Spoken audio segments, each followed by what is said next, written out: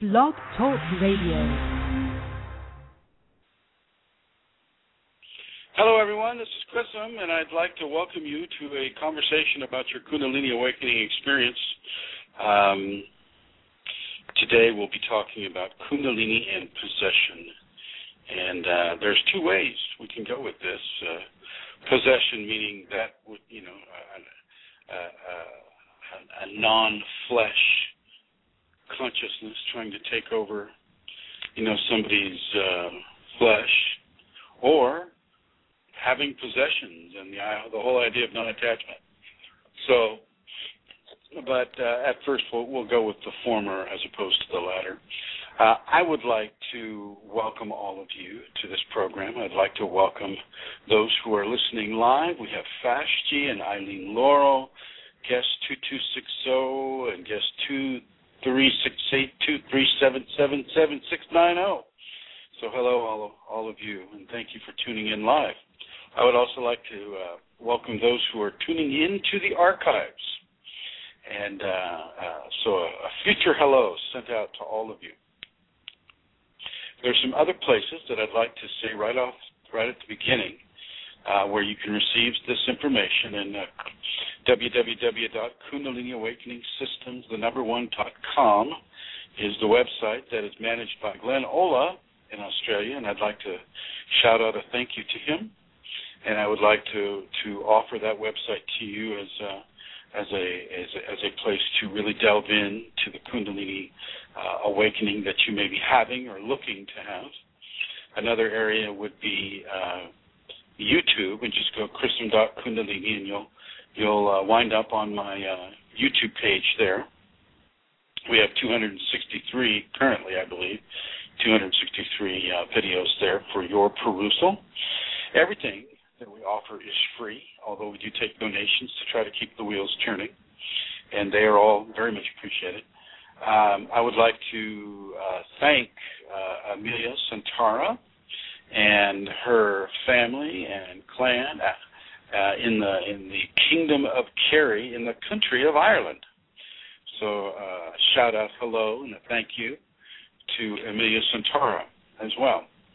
I would like to thank Eileen Laurel for the many gifts that she has given into this program as well, and for all of you who through your donations of time, your donations of attention, your donations of material have helped to bring this program into fruition. So thank you. And it looks like Santara has joined me. Hi, Amelia. Hello, Chrism. I'm a little bit late. How is everybody? May I take this opportunity to say hello? We're having wonderful weather here, actually, since I spoke with you last. And our summer has arrived. So if I can, Chrism, may I do what I do at every time during the show at this time? I know many of you know by now because I tend to be a bit like a cracked record on this subject, but Chrism's only means of income is from the donations that he receives. And the point of me giving you this information is really to inform people that this is the case and to give the venue where donations can be made. For those who have not heard me speak about this before, I would just like to tell you that Chrism works 24/7, does not charge at all for the information, support and teachings that he gives on the net, on the phone and on Skype and in person. But like all of us, in order to pay his bills and continue to give his time 24/7 to this really vital work he does for people who are having a Kundalini awakening, Chrism will accept donations for those who want to support him and from those who are in the happy financial position to be able to do so.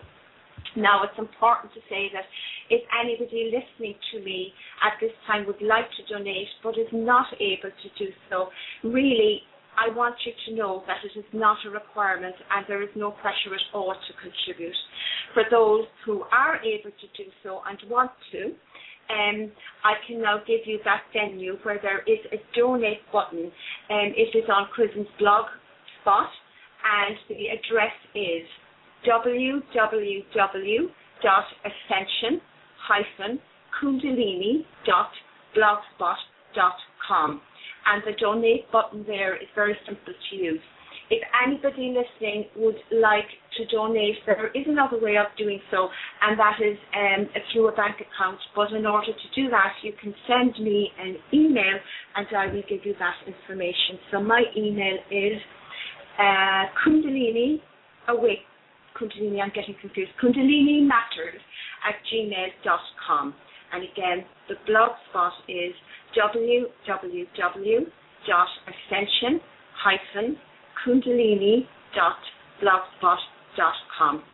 Thank you, Chrism. Thank you for that, and it's good to be here. Looking forward to hearing what you have to say on the subject of entities and possession. Well, yeah. Thank you for making that announcement to me. And once again, I started out in my process without having any means to pay for even a book. So I get it. And this is why, right?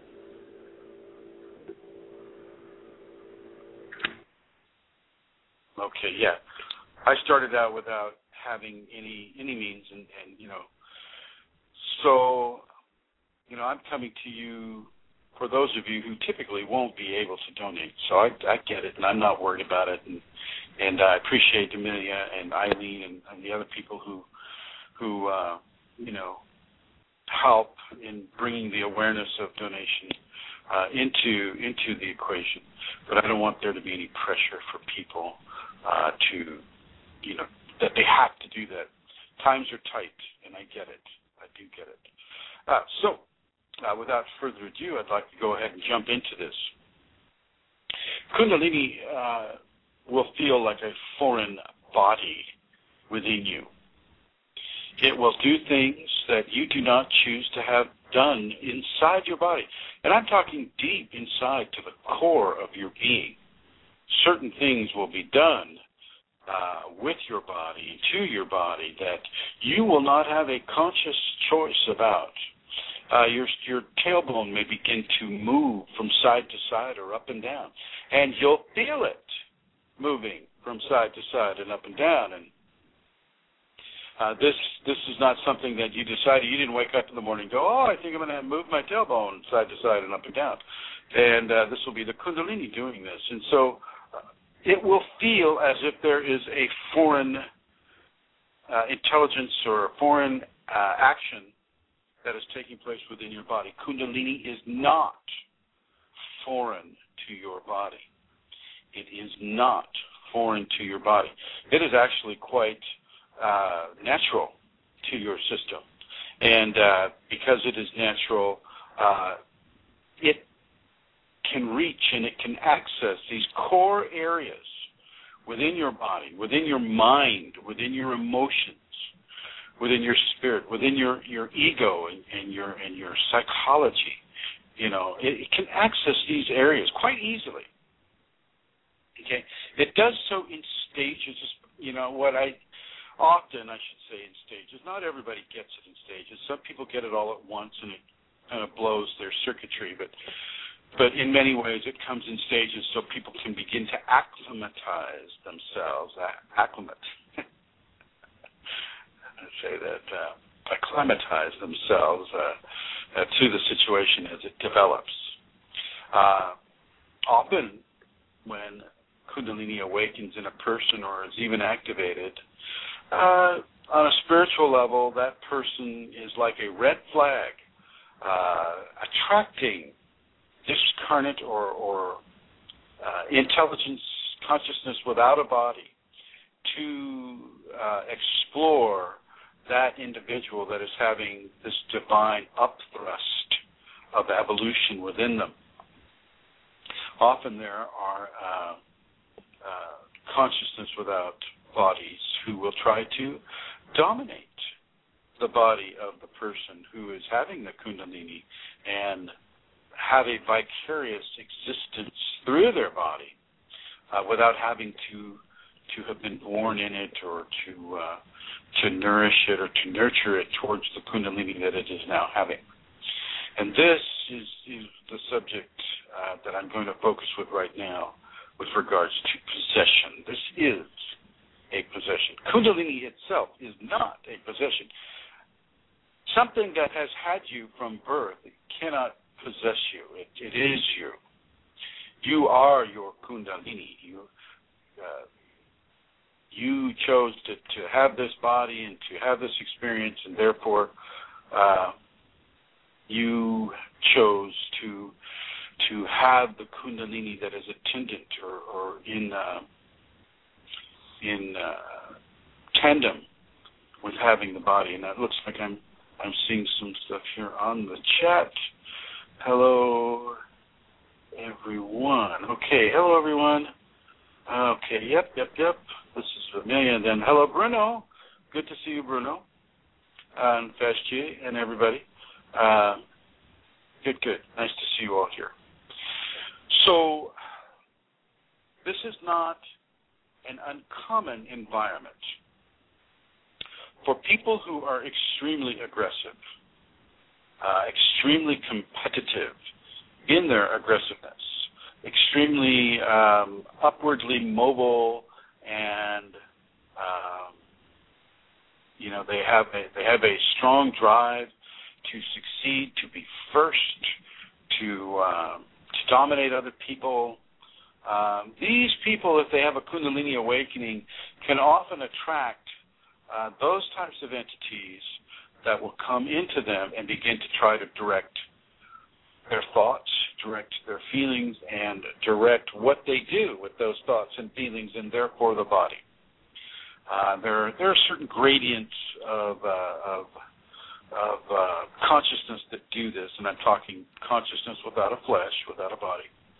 And I'm not going to get into the specifics unless, my Kundalini really wants to get into specifics. Then, of course, we will go there. First things first, though. With possession, you always have the option, no matter how hard it is, to refuse the possession. You always have the option to do that. Not saying it'll be an easy thing to do. Sometimes it's very, very difficult, and it's an uphill battle. But you have that option. And I need to place within the context of what we are teaching here. If you're hearing my voice, if you've read any of my material, the option has been extended to you. For people that have not been exposed to this information, the options for them are limited, and sometimes severely limited. I've searched high and low for people who teach this, even closely, the way that it's given through me to teach others, and there isn't that much information out there. I'm sorry to see that, because that means that a lot of people are having some pretty harrowing experiences with the Kundalini. Now, just because you have Kundalini active does not mean that this is going to happen to you. This is not a guarantee, but it does happen for some, and it happens for enough people that I felt that it was, the Kundalini felt that this needed to get out there. This specific level of information needs to get out there. So here we are. If you are an aggressive person naturally, you have those tendencies. It doesn't mean you're a bad person. It just means, you've got aggressive tendencies. This can be called to you. Military people, people that are in the law enforcement can have this come to them sooner than, say, a person who is a preschool teacher. Okay. Although it's not impossible, the preschool teacher can also have, the attempted possession.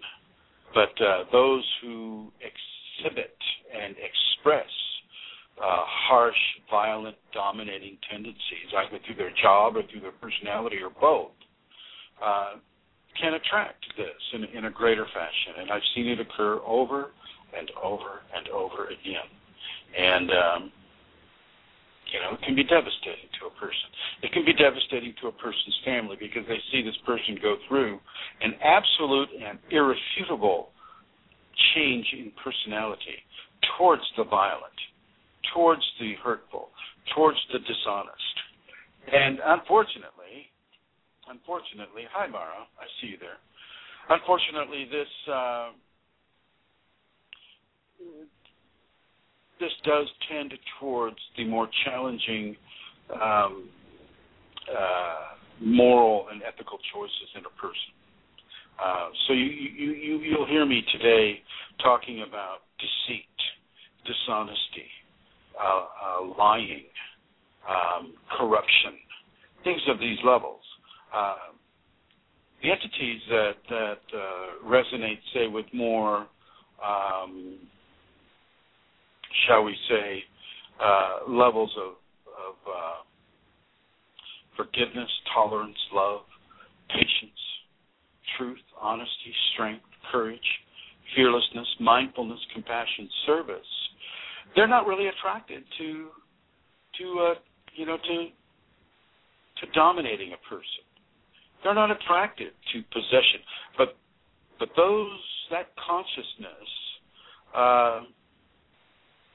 the consciousness that is, shall we say, of a less ethical character, they're going to have more of an attraction towards possessing you, and within that context, you can be on the lookout for that. So those of you who are in law enforcement or severe positions of authority, physical authority over other people, guards in prisons, guards in jails, police, even like school principals or pastors, reverends, people that have authority over the lives of others. This is something that you want to look at. Not something to be absolutely in fear of. I'm not pushing fear here. I'm pushing awareness. It's a big aquarium outside of the five senses. There's a lot of life. And by life, I mean spiritual creation, consciousness. Okay? And the closer you get to the earth level within the spiritual consciousness, the stronger the resemblance to the earth level comes into focus. So, because the earth is so predatory, those levels of existence that are closest to the earth, but not actually on the earth, will reflect a level of predatory behavior. And this type of possession is a reflection of that predatory behavior. Okay? Let's see. Looks like I'm having a lot of activity on the chat. So I'm going to go ahead and bring the number out. We have the number is 347-934-0026. So if you want to call in and you have an issue about this, then call the number 347-934-0026, and we'll go ahead and we'll address your specific issue. All right, so continuing onward. Typically, the newly awakened person is barraged with so much phenomena, so much confusing and what would have been counterintuitive instruction.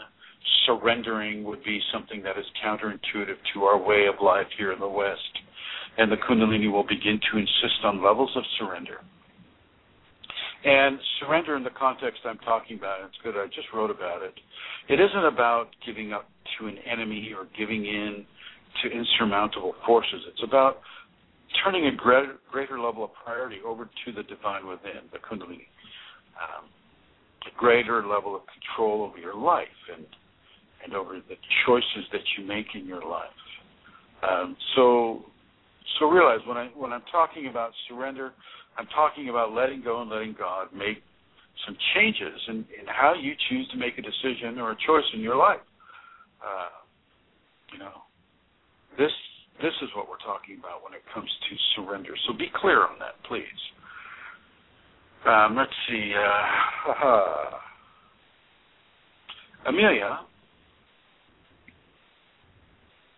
Yes, Chrism? Is Mara? Can you hear me?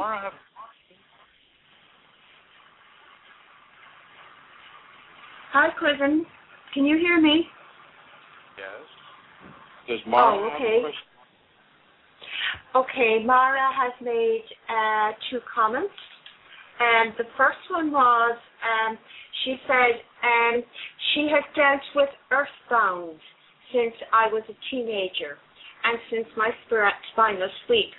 It seems like spirits are blocked from tuning into me. It's as though if they try to get close to me, they are blocked. And then she continues and says, I have seen others, incarnate humans, around me go bonkers though.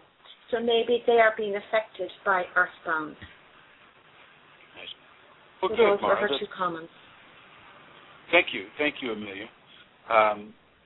Well, I'm happy to read that you are in some way being protected against this type of thing, Mara. Others are not so fortunate. Others, about 1.5 years into their awakening, they begin to feel amazing levels of anger. They begin to feel amazing levels of injustice, of disparity and fairness. And this only feeds the flame of their anger even higher. And they will begin to lash out. They will lash out at family, friends, strangers, law enforcement, healthcare practitioners, and it doesn't matter to them. Because the entity that is causing this knows that it doesn't have to pay the price by staying in the body. Once it destroys enough of that person's character, it can just leave the body and let that person suffer with the results of that possession. And so this is what I'm talking about, and this is why I'm talking about it, because it's so important for people not to fall in to the pit that they unknowingly are maybe walking near. With regards to that, when an entity comes close to you, it may announce itself, knocking on the door or on the wall or the ceiling, or showing itself to you, or many of the various ways. It may come as a darkened spot of energy that won't leave your peripheral vision. There are many ways. You may hear a voice. You may actually hear voices screaming at you a lot. If you're stuck in that lower belt that is closer to the predatorial areas of the earth, shall we say, predatorial energetic bands of the earth, if you're for some reason your Kundalini has placed you there, then you may hear a lot of screaming and a lot of really abusive words and encouragement for abusive and hurtful behaviors. This doesn't mean that you are possessed, you see, because you're hearing it. Just because you hear it doesn't mean you're going to act on it. And this is the big test.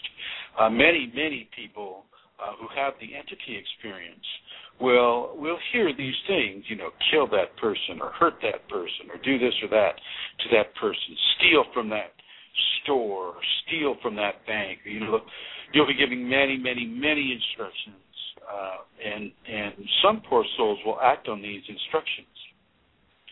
Some people who are possessed will go in and shoot up a theater full of people dressed as some character from a comic book. Some people will go into a school and shoot up a school. So you can see the importance of what it is I'm talking about. What you can do to protect yourself from this is to make the right choices. And the right choices are always going to be, and I mean always, going to be along the lines of forgiveness, tolerance, love, patience, truth, honesty, strength, courage, fearlessness, mindfulness, compassion, and service. I hope you got that. I won't have to keep repeating that, but I will, because it is important that people begin to understand this. Okay, it is very, very important that you begin to understand this. Those are the qualities disqualify you from possession. Negative entities, or shall we say hurtful entities, aren't interested in you being a nice person. They're not interested in that. And for those who are just along for the ride, which happens sometimes too, sometimes entities will go along for the ride with a person just to learn what it's like to be that person, to be a good person, to learn. And I know, typically if they don't come into a great interruption of the person's life process, I'm not too concerned about that. As long as the person is in control, the person who was born with the body is in control of the body. You're not letting these discarnates make decisions for you, which they will do if you allow them. Okay. So just the same way that the average human scalp has 350 species of lice within the scalp, you have to understand that we carry a lot of different exobiological presence within our bodies, within our bloodstream, within our skin, our scalp, our saliva, the creatures that inhabit the digestive tract. There's a lot of stuff that are there that would be considered foreign to our system, and yet they work in a way that is conducive to their existence and in many ways conducive to ours. With regards to possession, even if it is a kindly possession, you can learn positive things from a kind possession. Kind possession meaning that you learn how to control your thinking. Because if you don't, the entities that are there, that are embedded, will try to take advantage of that. So you learn how to focus and how to claim the seniority over your body. And I have people that are doing this, and doing this quite successfully. They have entities, great. Okay, they've chosen to go the evolutionary route with regards to entity discouragement. So if it's a negative entity and you choose the evolutionary route, well, you begin to adopt the mannerisms of forgiveness and love and honesty and truth and compassion and service and all the other qualities that I mentioned. And as you do so, not only are you training yourself within these qualities, but you're training any Klingons, and this is what I'll call them, any Klingon entities, you're training them to do the same darn thing. And so it's a win-win-win across the board. It teaches you how to teach. And we teach others by learning ourselves first. And if there happens to be an entity attached to you or trying to possess you, then as you exhibit those priorities and those choices and decisions, then they will either stay or they will go. And if they stay, then they're going to have to stay within the high frequency of divine energetics that you are practicing. And if they can withstand that, then, they themselves may be able to evolve into a higher spiritual plane. But it isn't always the case. For those of us, say, we've struggled with Kundalini for so long, we didn't know what it was. We just struggled and struggled and struggled for a long time. That caused us to go into a bit of depression. And within that depression, we thought some very, very negative thoughts, even to the point of suicide. And that level of depression attracted very strong, negative, possessing entities into our radiance. Okay, and so those entities will try to take a hold of a person, and they will try to curve and control a person's thinking towards hurtfulness for the individual themselves or for other people around them. And they will come and they will go with this. The smarter ones, they will come and they'll give a little bit of poison into the system, and then they'll back off.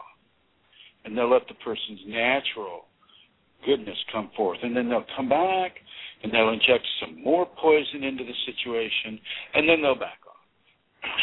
So they're kind of like a Monsanto-based entity. Coming in, pouring poison, leaving. Coming in, pouring more poison, and then leaving again.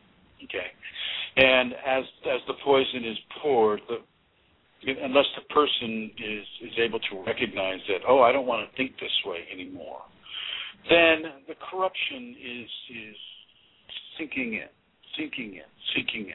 and the relationships that person has begins to crumble, and the social environment and the social fabric that person has begins to go away. And, this can be very, very, very, very debilitating to the individual. I've had this experience happen. When my Kundalini first came up, it wasn't as sweet as one would think. Actually, mine was very, very difficult because, I only found out later because I was being prepared to teach, and we have to know what it is we teach through visceral experience, through authentic experience. And so I was given all of the teachings that I give come from authentic experience, all of them, including this one. The entities will come and they will try to coerce you. And the more you give in to that coercion, first through fear, because you're thinking, well, what the heck is this? What the heck is this? How can this thing be alive? And how can this thing that seems to be alive be communicating with me? Oh, my God, I must be going nuts. Except that you're not nuts. You know that here is this it's like talking to a ghost sometimes. So you're talking to this malevolent ghost. What do they call them? A hungry ghost. And oh my gosh, you're really having it's trying to take over you, and you're not sure how to fight back. You don't know how to fight back. Actually, there's no set protocols. Even out there on the web right now, you're not going to find any way to fight off these types of engagements. Throwing a cross in front of them, they'll just laugh at that. Burning sage, well, that's fine if you're an Indian. You're raised in that culture and you have a strong belief that that's going to help. That will help. So will the cross, for that matter, if you're raised in that culture. But, if you're just a regular person like me, they look at that, and it reminds me of that scene in The Mummy where the mummy's confronting Benny, the mischievous little guy, and he's got this necklace on that has all these different spiritual symbols, from different religions, and he's holding it up and he's saying, "Oh my God," and the mummy just kind of looks at him like, "What are you saying?" Until he lands on the right religious system. Very much like that to some degree. So the first thing that you want to do is to stop being afraid, number one. Take the information that I'm giving to you and really take it home and take it to the heart. This is real. This stuff is real. This is not being made up. This is not being foisted upon you by demons or anything like that. If anything, it's coming from Kundalini angels. And the scenario is as soon as you start to not be afraid, the power that may be given over you during a possession begins to be weakened. Okay, so you stop being afraid, they lose power. So they're going to try to do things that make you more afraid to keep their power over you intact. So you stop being afraid. And then you start laughing at them. I mean, seriously, find some humor, find some amusement. It's actually all around you. I mean, nobody knows about these things, and here you are experiencing these things. And even there is a level of amusement present for you.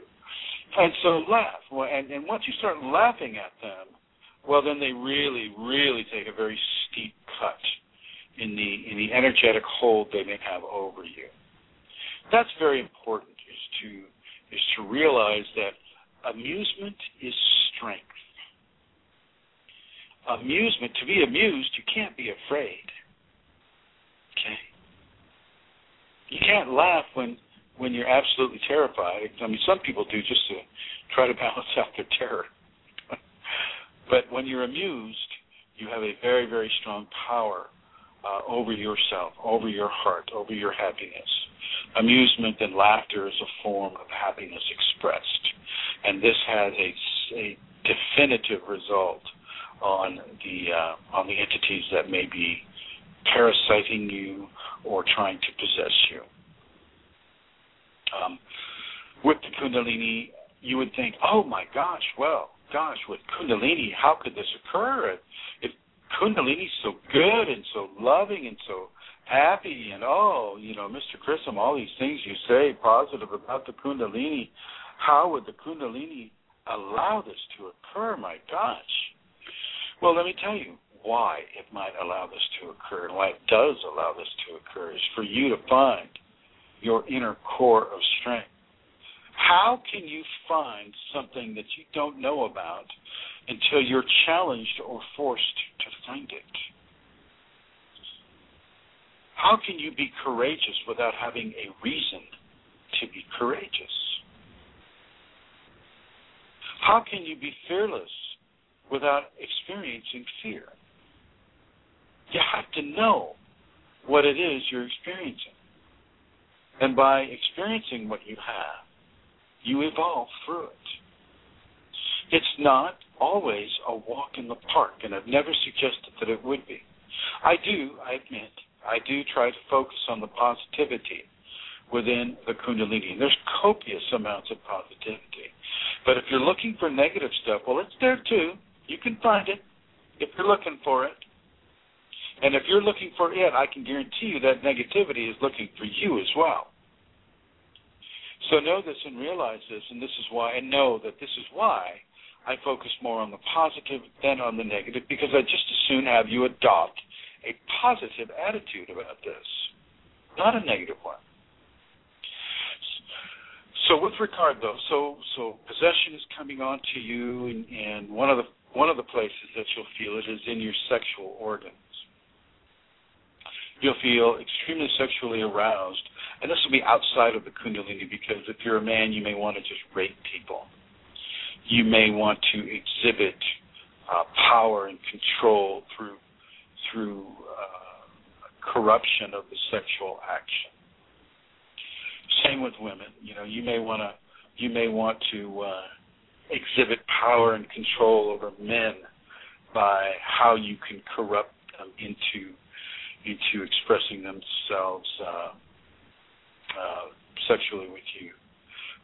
It's not gender blind. It's not gender biased. It happens to both people, and so both areas of both people will be subjected to these types of stresses.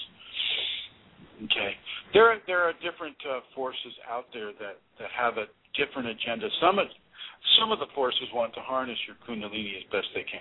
They know that they can't get it themselves, and so they try to occupy a body that is having it. And if you start buying into them, they can be exceptionally difficult to withstand. Although if you practice the safeties, you practice the qualities that I've read a few times now here in this interview, even they will have to leave if they have a corruptive agenda with you. But you have to be mindful. You have to be stalwart in your position. You have to be stubborn with your love, stubborn with your honesty, stubborn with your truth, stubborn with your capacity of compassion. You have to not want to be bossed around by some damn entity that's doing its best to possess you, control you, and decide for you how you're going to think and how you're going to be.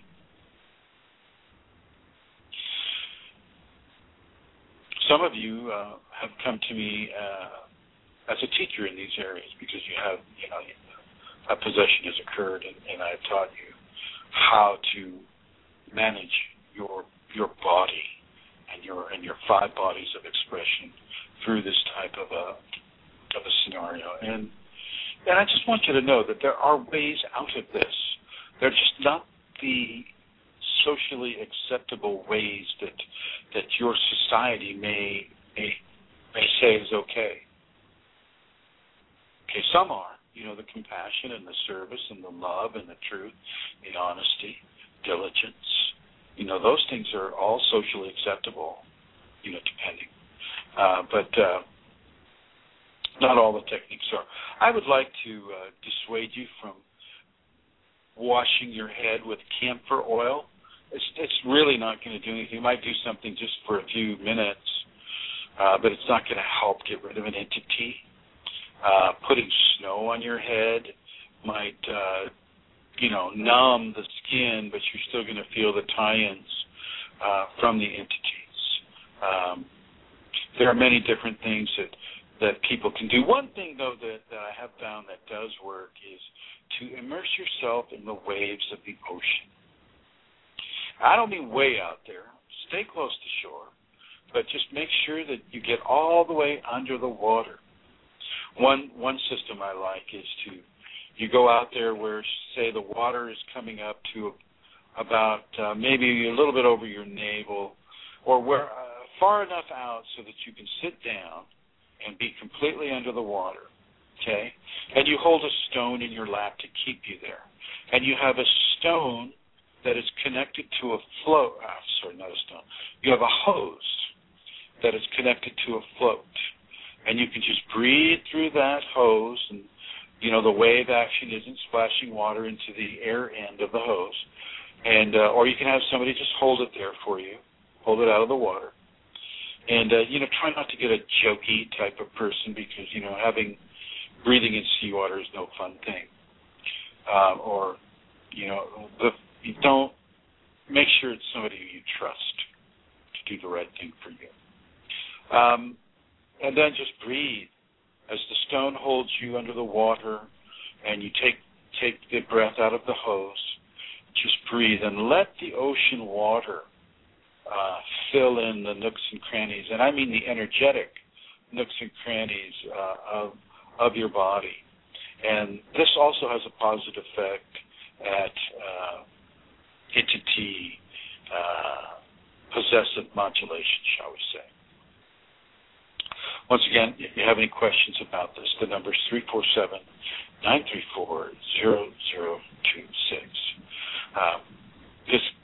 If you're having Kundalini and you're in your family and, all of a sudden your spiritual side is coming clear and you start seeing dark entities walking into your children's room, well, this does occur. This does occur. It doesn't mean your kids are unprotected.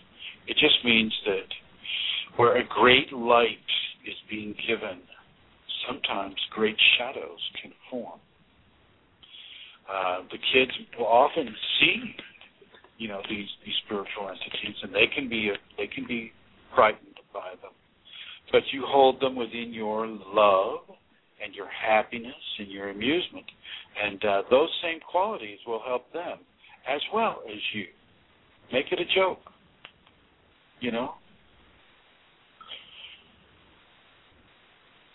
Some of the more difficult areas of this is for you not to get into a depression over this. Because you may feel, God, I can't tell my husband, I can't tell my wife, I can't tell my boss, I can't tell my physician, I can't tell my counselor, I can't tell my psychotherapist, I can't tell anybody anything because it all is going to lead to the psych ward or horrible levels of pharmaceutical chemicals being pumped into my system. And you're absolutely correct.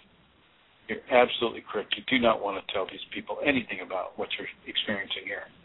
With the entity possession, you do not want to tell anyone of a Western science-based modality of health care or psychiatric care because they don't get it. It is not real to them. It is just, they've decided that that's a disorder. They've decided that's a disorder, of a certain magnitude that requires a certain level of mind-destroying, consciousness-destroying pharmaceutical, like Depakote or Wellbutrin or any of these things, right? They want an SSRI, and they think, well, if we just artificially regroup channels in the brain, well, then everything will be fine. Okay? No, it won't be fine. And it won't get rid of them either. It'll just make you less able to function physically in your life. So just be aware of that. Be aware of that. Now, there are some people that you can go on the web with who you can talk to about this type of thing, and I'm one of them. People who know my teachings, or another one, say Amelia, or even, any of the Eileen, Laurel, people who are familiar with this, maybe not from an authentic standpoint. I don't know if Eileen's had a lot of entity activity, but I know that others have. And so it's important for you to be able to reach out. If you join any of the groups or the communities that I'm teaching in, and I'll name them now, Kundalini Awakening Systems 1 at yahoo.groups.com or at yahoo.groups.com, Kundalini Awakening Systems 1 at yahoo.groups.com, Kundalini Awakening Systems 1 at facebookgroups.com, Kundalini Awakening ! And that is also on Facebook, Kundalini Ashram. Sorry about the phone. A Kundalini Ashram at Facebook groups. Kundalini Healing at Yahoo groups, and Kundalini Healing at Facebook groups. And I do have Kundalini Awakening Systems 1, I believe, on Google+. So there's that group there for those of you who enjoy Google+. And I have a Kundalini Awakening Systems 1 on, what's that thing called? Just a second here. Let me look over there. I believe it is called, it's the one where all the jobs are on. Oh, boy.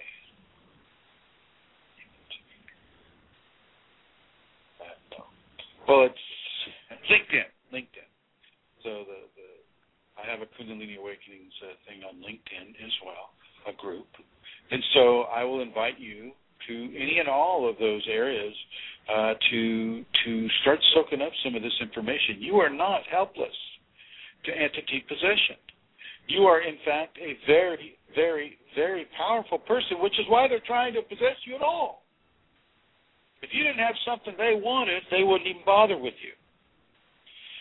But you have Kundalini. They know. They can't get it. They're too cowardly to start from scratch, get a body, go through karma, and develop themselves towards it. They're too cowardly, lazy, and in many cases, they're just too corrupted. They're too hurtfully corruptive. And so they can't get it. But they think they can steal it. And in some cases, they get away with it to some degree. Okay. But they won't with you. They won't with you because you're listening to this program. Don't let them steal it from you or even try to. Okay.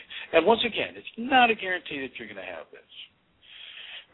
One of the biggest parts of discerning whether or not there's an entity possession trying to take place is to discern the Kundalini from an entity. So, the tail wagging and the spinal stuff going on and the seeing the lights and feeling the love and crying a lot.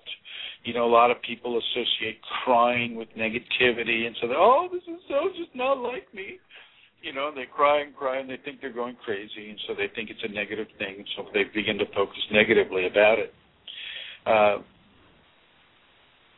Crying is not negative in the Kundalini context. It's very, very positive. And I encourage all of you to partake of the cleansing tears as much as your Kundalini gives for you to do. You partake of those tears. It will help you tremendously. So how to discern between Kundalini and a possessing entity is very clear. Possessing entity will add attitudes of malevolence to it. Even subtle malevolence, saying, "Oh, don't listen to that Chrism guy. He's such an ass. Just listen to his voice. He sounds so full of himself." Stuff like that. Or saying that about your mother or your father. Playing upon the insecurities in a specific relationship that you may have. Say that you've been arguing with your mom lately, and that argument has it hasn't been going well, and so this entity will step in and go, you don't need her in your life.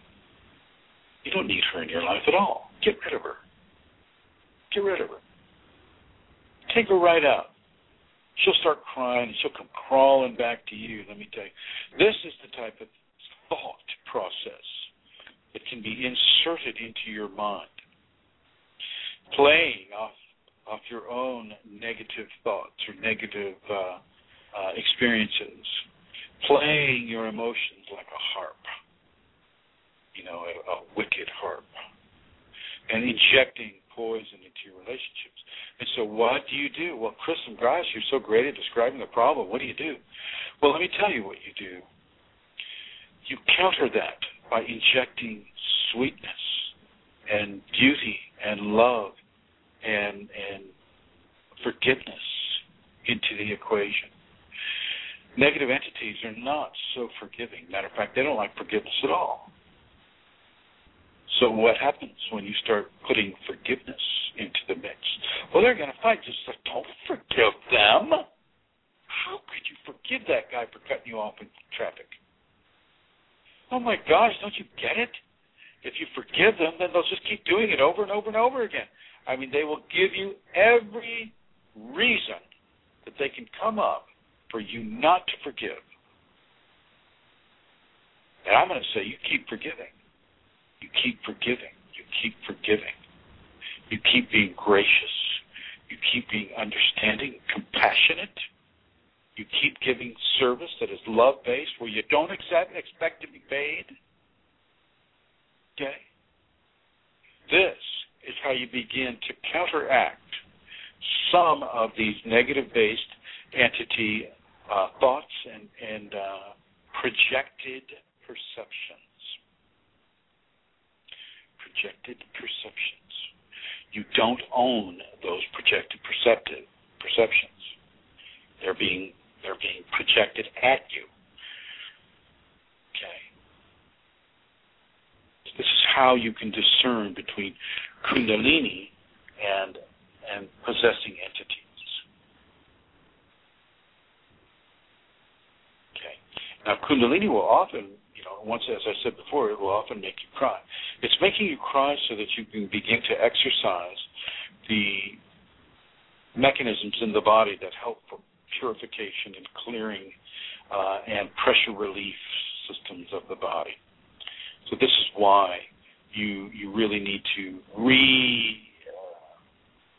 redefine how crying fits into your life. Definitely redefine it. Okay. Number, once again, is 347-934-0026 if you wish to talk. And if you have a question, looks like you can also ask it on the chat group, and Amelia Santara will help you with it there. Within the context of the entities, sometimes you can see them visually. I was able to see them visually.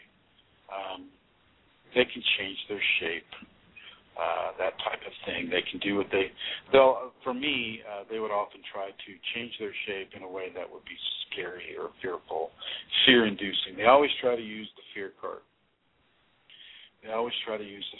But unless you're really, really, really obsessed with being afraid, it gets boring after a while. It gets seriously boring. And I start looking at them, and I start, can't you be a little more creative? Please, be more creative. And that boredom with what it is they're showing you, because they're not exactly the most intellectual forces in the universe. That, once again, adds to your power, the power over the seniority of your body. And let me discuss that a little bit. You own your body. You own your blood, your bones, your hair, all the systems of your body. You own it. It is for you. It is not for a discarnate entity. They're trying to short-circuit the system. Now, if they want to go through and take a body and be born into a human being, well, that's fine. To some degree, that's open to them. But typically, they're too afraid to do that because they can see how blind we are spiritually, and they don't like that lack of power and control. And others are being used by the Kundalini. Let me talk a little bit about that. The Kundalini will use a negative entity in order to teach you specific lessons about yourself. I touched on it briefly a little bit ago. It will allow you to have a negative entity experience in order to teach you about your own levels of fear, about your own levels of courage, about your own levels of self-control, about your own levels of emotional self-control. One of the worst things for a demon or a negative entity to have to do is to be forced to do good works. That's their torture. And so the Kundalini will bring to bear only those entities that it perceives are in your best interest with regards to teaching you certain informations about yourself, information that you would not pursue by any other means. You've got to remember the society you live in. You live in a society that doesn't even believe spirituality is real. It doesn't believe that Kundalini even exists. It looks at any kind of Kundalini activation or awakening as spiritual emergency that is to be treated with pharmaceutical drugs. That's it. That is the menu that the Western society is typically giving to a person. Now, I will say across the board that it is. I cannot speak in terms that are absolute. Okay? It's inappropriate to do so. And sometimes, if I slip up sometimes, well, then my apologies. But because I know that there are some physicians out there who have had Kundalini themselves, and therefore they know. They understand.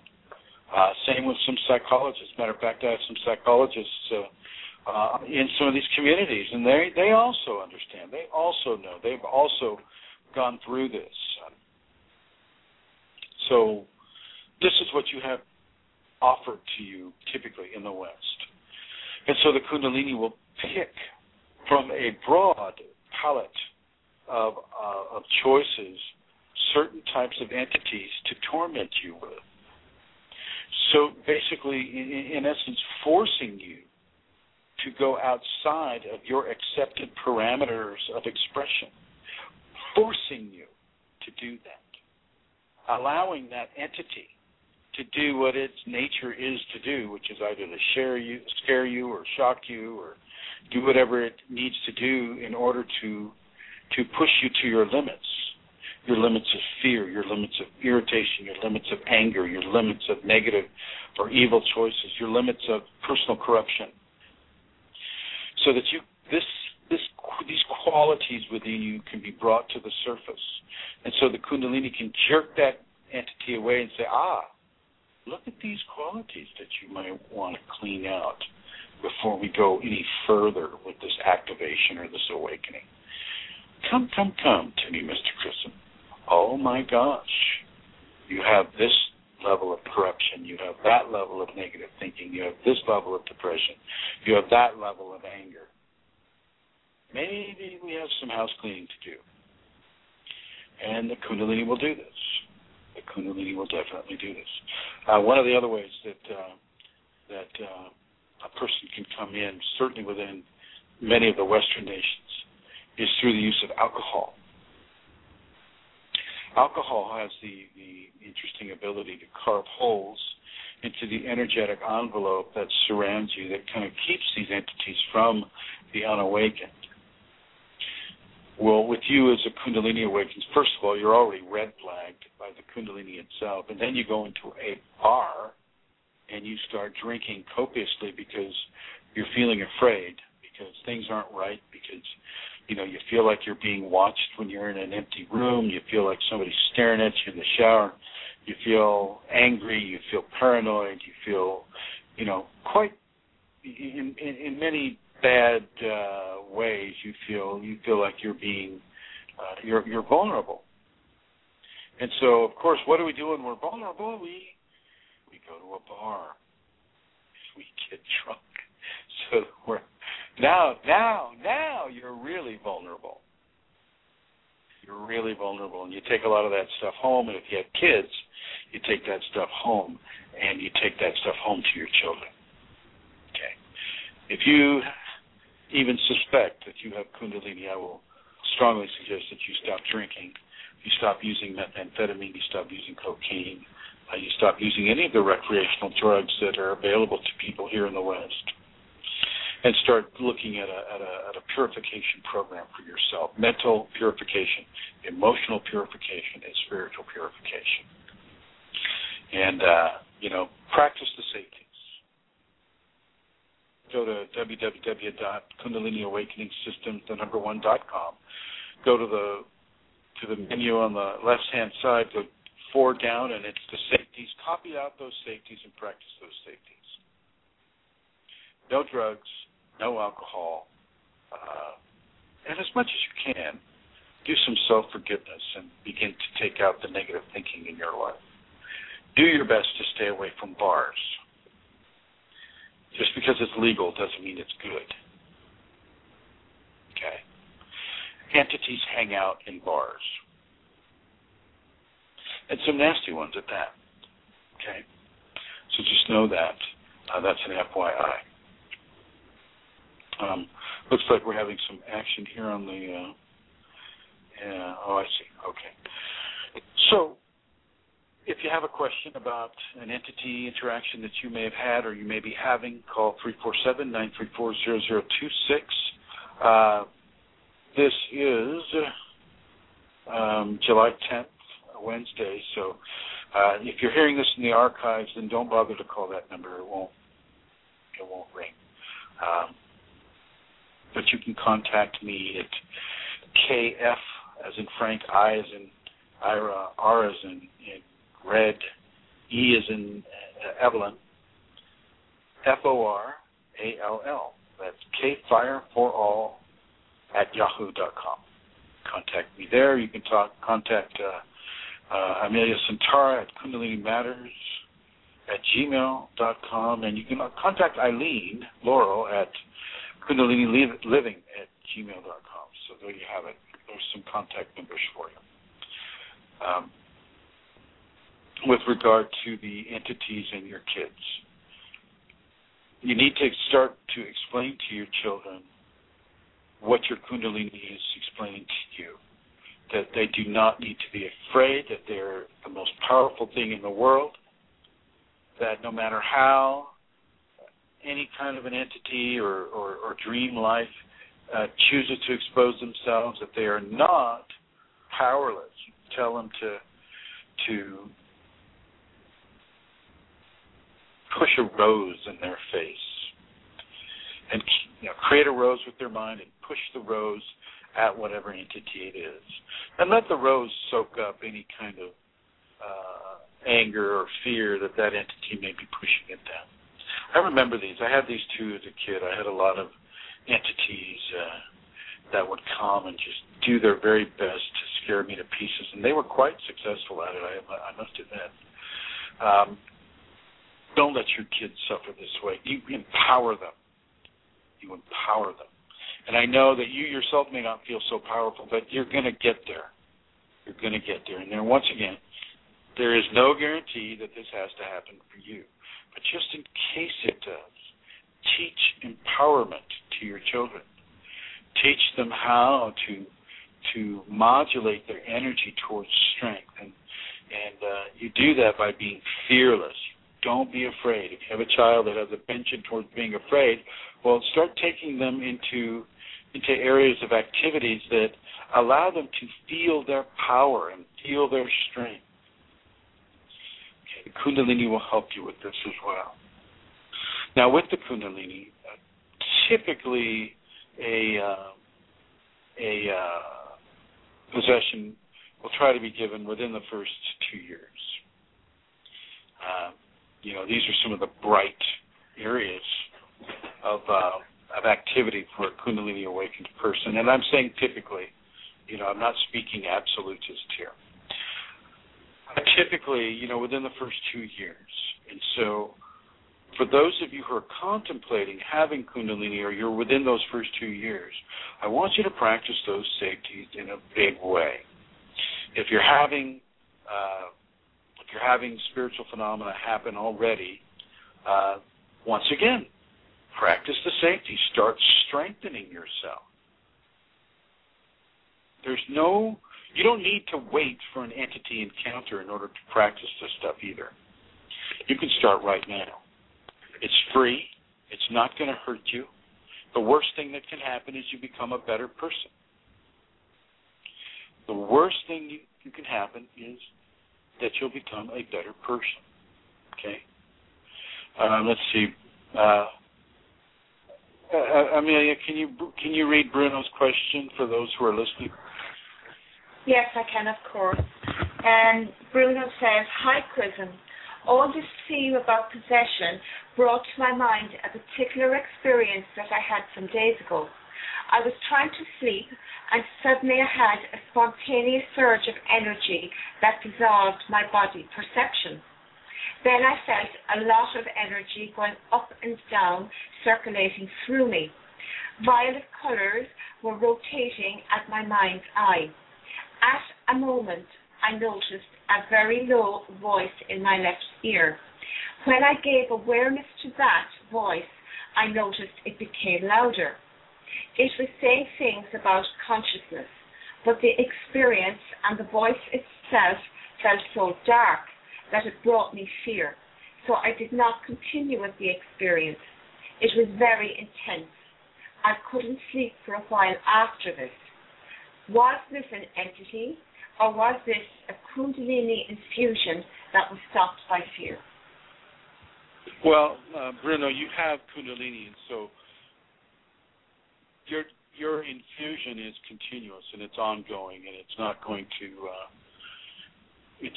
be stopped by fear or by an entity for that matter. Yes, I would say that was an entity inviting itself to begin to control you. But you did the right thing. You did the right thing. You chose not to follow that phenomena anymore. When you choose not to follow the phenomena takes a very low priority with you. And even though the phenomena itself may want you to really, really pay attention, and it may need your permission to allow it to have an influence on you that's stronger than the way it started out, well, once you take away your attention, it's powerless. It is powerless. Okay, so you did the right thing. You chose not to hear it anymore. Okay, you chose, you stopped it through your own volition. Okay, so I didn't continue with the experience. You see, you wrote it right there. So I didn't continue with the experience. You chose not to continue with the experience. And therefore, you sucked any power out of it that would allow it to continue the decision or the conversation experience with you by itself. You removed that power. You removed that option. So you did well. And I'll suggest that each and every one of the people who are listening to this right now and in the future, you have that power to just not follow the conversation. Choose to think about something else. Choose to go a different way. And until you give away your power of choice. You always have your power of choice. And even when you choose to give it away, you still have your power of choice.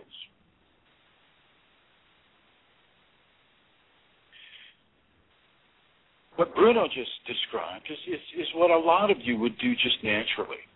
I would do that a lot too. I would walk into a house or a structure or something, and I would feel all these entities staring at me. And this is something that I've had since, as I mentioned, childhood. I could feel entities all the time. And I would just choose not to acknowledge their awareness of me. I would just choose not to do that. And by my choice, did I elicit power over what I was going to experience. You choose not to experience it, and you won't, because you have control of your mind. You have control of your attention. You have control over that which can spark or activate emotional response within you. Now, even Bruno said, well, it felt very dark and it felt scary. Brought me fear, so I didn't continue with it. I want everybody to take that lesson. Just choose not to continue with it. It's that simple. It's that simple. And yes, some entities can come along and they can, their presence themselves can feel like a Kundalini action. It can feel like the energy will come up and, a certain color will be given. And, these are all fish lures for the Kundalini awakening child. Oh, here, touch this. And then, of course, once you touch it, then you get your finger hooked. Okay. So, by their fruit shall you know them, to quote the Bible. By their fruit shall you know them, which means by how they express themselves will you know their intention. Say this entity had been a positive entity and it wanted to interact with Bruno in a positive way. Well, it wouldn't have done what it did. It wouldn't have, first of all, forced itself into his energetic field, camouflaging itself as Kundalini awakening symptom, and then coming at him in a dark voice, saying something about consciousness. It would have just it would have kept itself at a distance and just maybe gave him the information through another way, through a less invasive way. Okay, but no, it chose more of a domination type theme, inflicting itself into his energy anatomy and then using that infliction as a way to begin to communicate through, to him. And he did the right thing. He just changed the channel. You can change the channel. You don't have to listen to that station. Just like this information right now. For those of you who are listening on the archives, or even right now, you can choose to log in and listen or log out. It doesn't matter. It's your choice to you, what you want to hear, what you want to do. Okay? You are in control. Your Kundalini is in control. Okay? Know this. Understand this. And use this. Don't just listen to this. Use it. Use it as a way to clear your fear about entities, about possession. The word possession, has been greatly abused by Hollywood, and so when we hear the word possession, it's like, oh, all these fear signals go through our brain. Well, you don't have to be afraid of possession. It's not a guarantee with Kundalini. It's not a guarantee. Sometimes it happens, as it did with me, and you have a challenge presented to you. Doesn't mean you go into fear. It's just the same way that, if you get warts, you don't go into fear over warts, right? That's an entity. It's like an entity. It's a foreign thing. it creates a bump on your skin. You just figure out ways to get rid of it. Okay? And if you can't get rid of it, then you change it. And sometimes all you have to do is sour the milk, and that which is partaking of the milk will go elsewhere. Okay. And the best way to sour the milk for a possessing entity is by using the aforementioned qualities of forgiveness, tolerance, love, patience, truth, honesty, strength, courage, fearlessness, mindfulness, compassion, amusement, all of these things. Those are your tools of freedom. Those are serious tools of freedom for you. Okay? Follow those tools of freedom. Let them be who you are. There is plenty of negativity in this world right now, and you're not going to overnight, because you're adopting these very, very good traits. You're not going to deprive your shadow of its expression. In the world of duality, we always have a light side and a shadow side.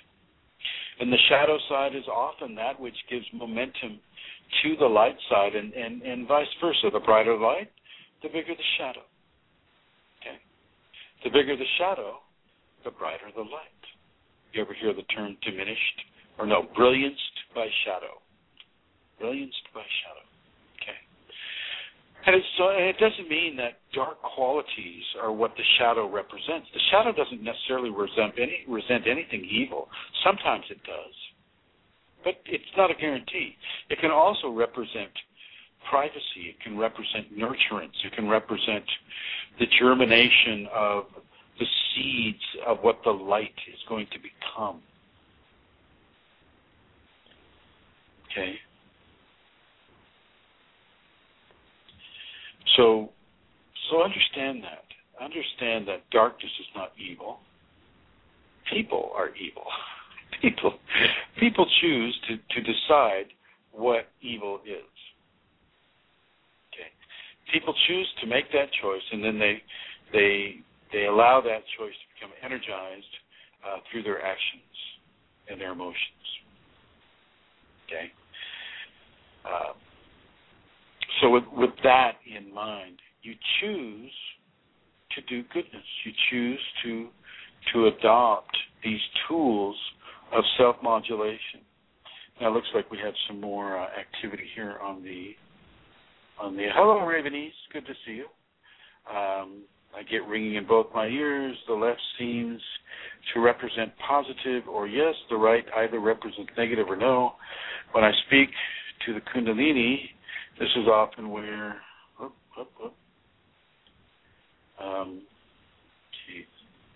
often where I look to for response. Sometimes the messages are misleading or very negative. Sometimes it is very helpful.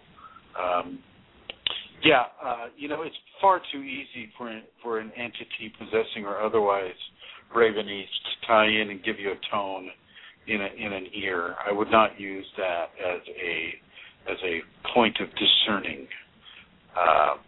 So basically, you just maybe using clairaudience as a way to talk to entities rather than talking to your Kundalini. Okay, until you can discern what is what and why what is communicating with you, then I would change that. And then Ravenese continues and says, Kundalini makes it possible to read other people's thoughts. How can we determine the difference between telepathic invasion from humans, disembodied entities from the astral and Kundalini? Okay. Yes, Kundalini does give you the ability to feel and not so much read. It's not like reading a book, but to feel and to discern other people's awareness. Well, you know what is yours. You know what you're thinking at the time that you think it. Okay, when you're walking through a mall and you're early in your Kundalini expression and you don't have filtration yet, well then yes, you're going to be barraged with a lot of different things, and not all of it's going to be pretty. okay, but you will develop filtration. Your Kundalini will bring about a mechanism of filtration that will take out the broadband telepathy and replace it with a narrow band telepathy. Narrow band, it's basically taking out outside chatter. But you'll find that you should be able to go broad or narrow band at will, but you only do it in the service of others. Once again, as I've mentioned in other conversations, with the use of sacred skills, we only use sacred skills in the service, the positive, helpful, loving service of others. That's how that works. As far as entities,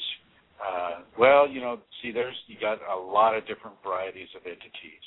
You got big ones, you've got little ones, you've got smart ones, you've got stupid ones. Okay. If you stick to the path of what I've outlined here with regards to your behavioral modification, then you will know. You will know. And it won't matter. If another entity, is standing next to you and say, yeah, love, love, love, well, it doesn't matter then, does it? But if you're going love, love, love, and an entity standing next to you is going hate, hate, hate, well, then you know which one isn't you. You know which one isn't you. And so you change that channel, just as Bruno did. You change the channel. Disembodied humans, same thing. There are many disembodied humans who have stayed because they haven't been able to move on, because they don't feel like they finished, and the reasoning behind that, the list goes on and on and on. And they may try to jump into you. And they may try to influence how you are and what you do. And once again, you stick to the priorities that I have given to you, to the behavioral modifications that I have given to you. You go to the core and you solidify that core within the expressions of forgiveness, tolerance, love, patience, truth, honesty, strength, courage, fearlessness, mindfulness, compassion, service, amusement. Okay. This is where you want to live for a while. Right there. Allow yourself to be immersed in those qualities. Those qualities themselves have a certain level of shielding that drives away malevolence. How can you be loving and amused at the same time as you're being corrupted and hateful? Think about that. I know it sounds goody two-shoes. I know it, and it does. It does sound that way. And I'm okay with that. I don't have a problem with that. And neither should you. Your Kundalini also, as you grasp these behavioral modifications, these loving, grace-based behavioral modifications, will begin to amplify their effect upon you. Amplify their effect upon you. And as that amplification occurs, that will drive out a lot of that which does not belong to be in your system. Some of it just gets healed. It gets healed and it moves on. Some of it, the milk is sour and it goes somewhere else, because once again, some of these entities have predatorial tendencies. And predators will always go where it's the easiest. They don't like to work. Disembodied humans will typically get healed and move on to their next expression. Okay. Any other questions about this? Entities from the astral, these are typically entities that are dipping in. They're dipping in, they're having a look, they're seeing how it is to be a human, to go through this big school of evolution that's incredibly fast and beautiful and dangerous school evolution of enlightenment, going from zero to enlightenment. That's a big deal. And so you get a lot of attention. You get a lot of astral entities watching you, not necessarily trying to interrupt you. Once they start trying to interrupt you, well, they're starting to create karma, their own karma. And that's something that they may not want to do. They may not want to have that, because that, in some cases, that will guarantee them an experience within the human system. Okay.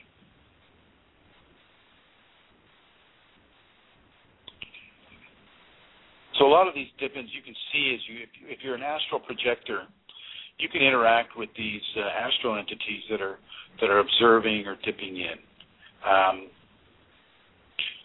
Some of the entities that you're going to see, entities like, say, the all-seeing eye or the eye of Ra, that's not anything that is going to attack you. You may see it. It may represent what is occurring to you. It's kind of like your Kundalini is showing you what is happening to you, i.e. your Kundalini has awakened, therefore here, you get to see the eye of Ra. Okay.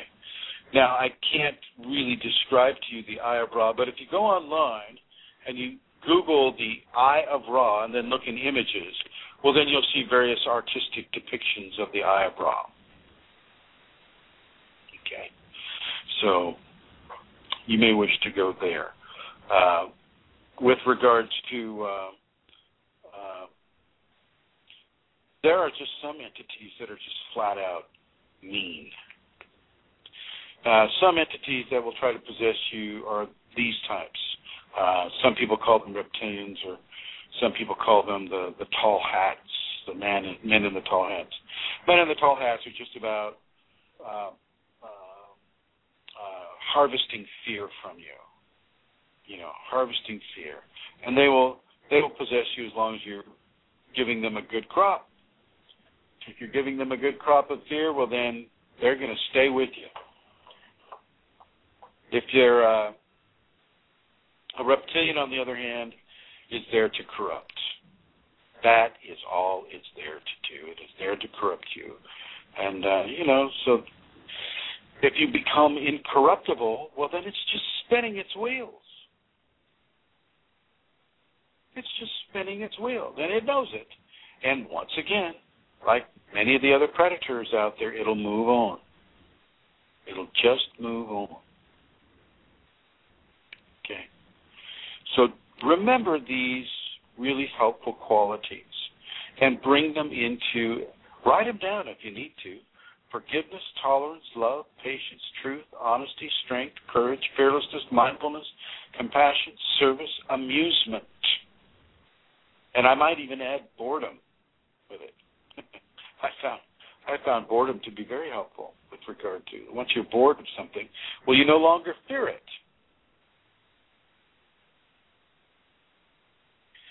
Another thing I'm going to suggest is as best you can, get off of the SSRIs. Get off of the SSRIs. Within a possession, it is not helpful. It can actually open the door wider for possession, where you feel suicidal or you feel homicidal. Get off of the SSRIs. And these are drugs, selected serotonin reuptake inhibitors. And of course, I'm not an MD, and so I won't give out medical advice. So I will suggest that you go to your MD and tell them that you want off all of the SSRIs in your system. You take charge of your health care. You take charge. Because your MD doesn't know anything about Kundalini, and probably never even will. It won't even look at it. Doesn't even want to know. Okay? He's got 15 minutes with you. That's all he wants to spend with you until he goes to the next person. That's the level of health care in the United States right now. I don't know about Europe. Maybe it's better in Europe. You may hear some birds behind me. We have a shelter for homeless animals here in the back, so you may hear some birds back there. If you have any questions, I have about a half an hour left here. The number is 347-934-0026. Many times, entities will come to you in your dreams, and they will try to influence you in your dreams. Kundalini will also come with you into your dreams. The Kundalini will definitely have a lesson to teach you. Often the lesson is about fear. The Kundalini will help you get rid of your entities by helping you to get rid of your fear. As you go through the different lessons that are offered to you in the dream state, so are you given different lessons of purification within your bodies, your 5 bodies, that allude to the cleansing of fear from your system. The more fear you have, then the more of an entity response you will typically have. The less fear you have, the less of an entity imbued response that you will have. Entities of a violent type will go for violence. They will go for violence. They will go for competition. They will go for drug use. They will go for anything that allows you to stay in a specific state of self-corruption, whether it's through alcohol, whether it's through drugs, whether it's through theft or stealing or fighting, drinking, whatever it is, competitions. Okay. The more you compete, the more, the more you try to dominate other people, the more you leave yourself open to an entity possession. I can't say that, oh gosh, those golfers, look at them, they're all going to be possessed because they're competing in a game. That's different from what I'm talking about. I'm talking about dominating other people, using your power to strip them of theirs. Do you understand the difference?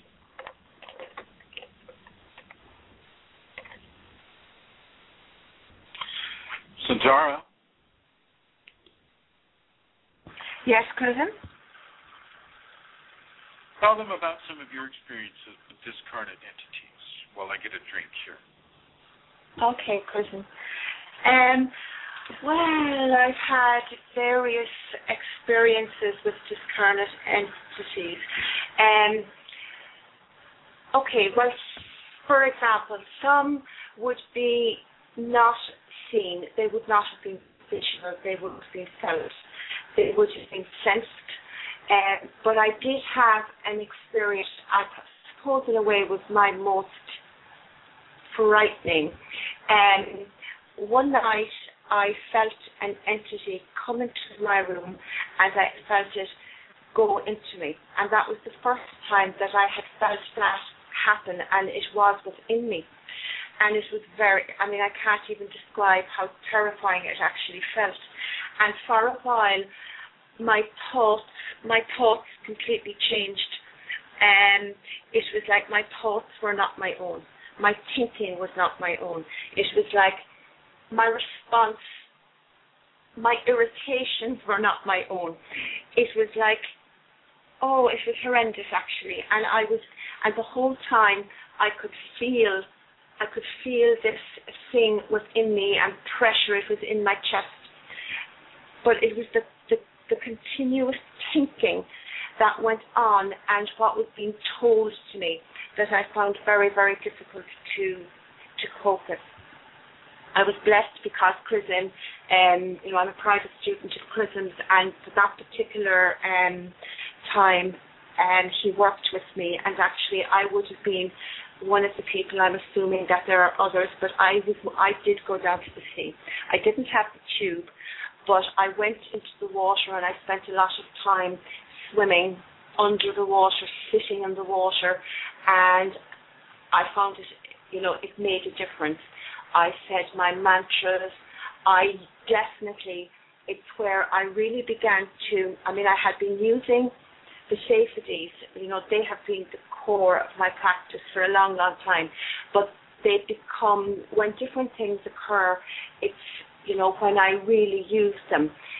And at that particular time, all the things that Chrism spoke about, the choices that I made around, forgiveness in particular, around love and patience, when I had those irritations, when I had that entity, when I could feel the irritations, I did the opposite things.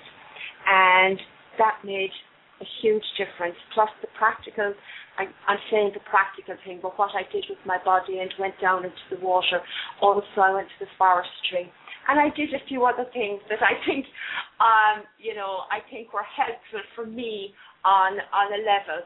And I learned how to be not fearful. And that entity did not stay for very long.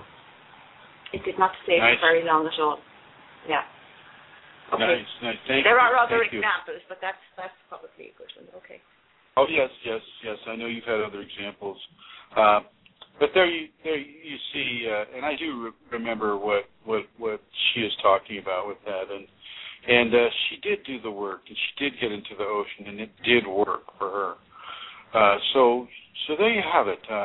Another way that you can access entities inadvertently is through Reiki. Certain forms of Reiki, where you hold your hands out and you say, "Healing spirits of the universe, plug into my hands." Well, that's kind of like just putting yourself on a hook and throwing yourself into the ocean. Okay, the Reiki people often become infected by entities, and they pass that infection on to their patients.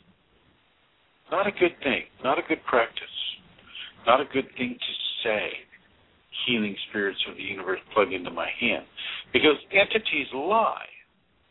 They lie. They are not truthful. Now, I can't say that about all of them. Of course, there's some good entities out there too. But for the most part, until you can discern the good from the untruthful, don't let anybody plug into your hands. Okay? Don't let anybody plug in your hands. Same with the Ouija board. You don't need to know that bad, and there are better ways to know. Tarot cards are a much safer way to know than a Ouija board. Astrology is another way that you can know. But with Kundalini, don't go sticking your hands up in the air and say, "Healing entities, plug into my hands." There's going to be a stampede of hungry goats trying to plug into your hand. So please understand that. And I'm not, even though I'm not a real supporter of Reiki, because I know what it really is and what it started out to be, what it has become through commercialism. I know that there are a lot of good Reiki people out there, and I want to compliment them for the high ethical standards that they practice with regards to Dr. Usui's experience. With the Reiki people or any of the other people that are, or another one is mediums. Don't go to a medium and don't think that you're not leaving yourself open to your own level of possession. If you're Kundalini active, then transmediumship channels that are on either side of the fontanelle can be activated, and that is how a lot of people see and interact with entity-based possessive contact. They possess a person by infiltration through the transmediumship channels that are on either side of the fontanelle. And so, this can be some of the foundation of why a lot of spiritual belief systems counsel that people cover their heads, like the yarmulke of the Hebrews and the turbans of some of the other sects and the hats of some of the other sects or religious belief systems. Because once you wear a hat, you're covering the trans-channel areas. But it's not always effective to think that a piece of cloth is going to thwart a possessive entity trying to get in there. But sometimes it can. Sometimes it can, especially if it's of a low-powered, low entity-based expression. Okay. With regards to entities that are just floating around your house, don't worry about them so much. If you see a face come out of a wall, it doesn't mean that you're being possessed. It just means that your third eye is opening. Okay. Some people like to use salt. I don't buy into any of those things. Most I like to suggest is that you stop being afraid. Stop letting fear control your choices and your decisions. Allow yourself to walk free of fear. Allow yourself into courage. Allow yourself into fearlessness. Allow yourself to take responsibility for the new person that you're becoming, and choose the expressive format of what that new person is going to be and how that new person is going to be. Change yourself from levels of dominant competition, if that's where you're at. Change your levels of vindictiveness, of revenge. Change your levels of holding a grudge. Change your levels of greed. Change your levels of sexual excitement, if it is of a corrupting nature, such as pornography. Watching people be abused sexually or otherwise. This attracts those entities that mirror those qualities and may want to have that done to you. Okay. If you're going to partake of those types of things, and there are definite spiritual reasons to partake of some of those things in a tantric level, then do so with a person that is not acting in a corrupted format.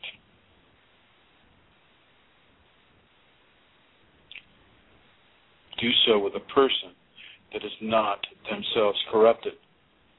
I know it look like the person is doing a thing that is corrupted, but if it's within a specific format of Tantra or the left-hand path, then forget about Western ideologies of what is appropriate and what isn't. Okay, the West does not understand Tantra. They think it's all about sex. Okay, so it's not. And so some of the practices thereof, Tantra, will seem quite foreign and quite immoral when it comes to the Western Victorian-based mindset or Catholic-based mindset, like most of Western Europe and almost all of the United States and South America and Australia and parts of Africa. Okay. The people who understand Tantra to be what it is, well, you'll need to find that practitioner. You'll need to find that practitioner. Tantra is none of the corrupted scenarios that the West chooses to malign it with through misinterpretation. Okay, so unless you have any more questions, I'm going to go ahead and bring this conversation to a close. I would like to thank Amelia Santara, my co-host. I would like to thank her, and I'd like to thank Eileen Ravenese, Marazi, Bruno Amadori, Vash G, guest 2260-242-325-7690. I would like to thank you all for participating in this conversation. If you have any questions, I have 16 minutes left, so if you wish to call, the number is 347-934-0026.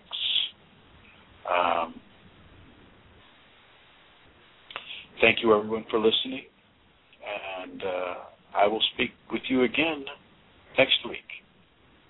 Bye-bye.